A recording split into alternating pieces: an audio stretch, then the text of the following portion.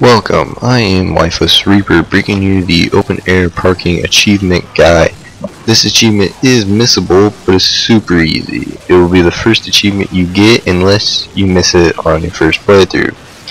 First you have to fight 4 little creatures, then the behemoth on the bus. Don't worry, these are super easy. I am playing on apocalyptic difficulty, and as you can see I'm not having any problems. But right here, when you have to fight this dude, do not activate chaos form because it could mess with your achievement later on. I'm not sure. Just to be safe, don't do it. Super easy, even on apocalyptic. Just jump, attack him.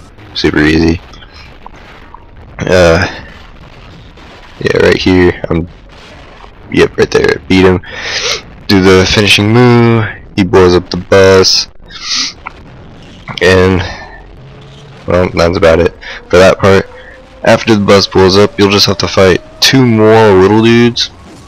Also super easy, but we'll see here that I accidentally thought that there was another one when a meteor hit the ground. I mean, it's a little bit reasonable, that's how they come, so.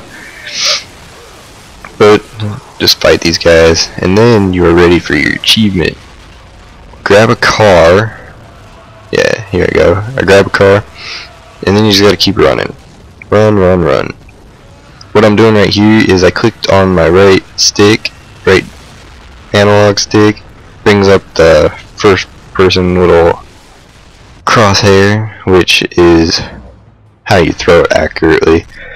I saved just to make sure that I could reload just in case I missed. But like I said, this is super easy. You won't have to do that if you don't want to.